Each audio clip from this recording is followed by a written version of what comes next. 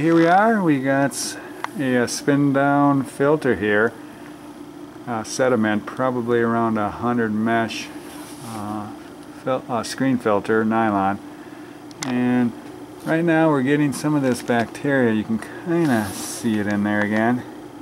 It's come back. It seems it gets maybe about that much every week, flushing out, and we're going to try to look at this tank over here. There's a chance that this might be coming through the tank because I'm finding this type of bacteria, or I suppose, assuming it's a bacteria here, because the water gets tested okay, and it doesn't have a lot of orange on it. It holds its shape pretty well, but once you take this stuff out of here and put it in a container and let it sit for a day, it starts breaking down and, I mean, really stinking. But if it has fresh water, for some reason it continues to grow and it'll just, you know, holds its kind of its shape in here. Otherwise it's just a big slime thing. We're going to, this in here, we're going to see if more of these are in this tank down here. So that's what we're gonna flush it out, because it seems like if it goes through the well it would basically be all pulverized, and you can kind of see, let's see, there's a piece right, I don't know if you can see it or not. Yeah, there it is. Now you can kind of see it. It's kind of clogging the screen filter too there. Alright, so I'm going to try to... So now all we do is take out these bolts there, and we should be able to clean this bladder out, so that's what we're going to do next.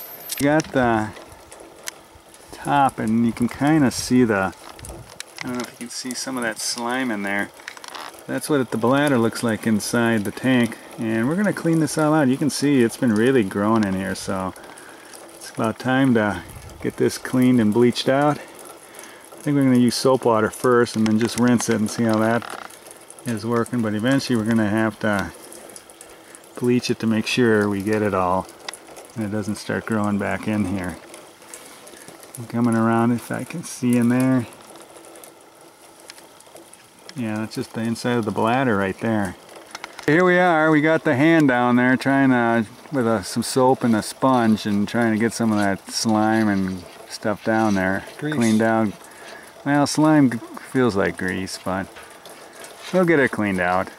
So, okay, I think you can kind of see, this is where I dumped the bucket. And the stuff right in here is pretty slimy. There's some really big pieces, little pieces, so it's definitely a bloom going off, some kind of a bacteria bloom going off in the pressure tank there. So I think that's going to solve his problem once we get this cleaned up and shock the system. So it's just a good idea to clean your pressure tank periodically too. Okay, thanks for watching.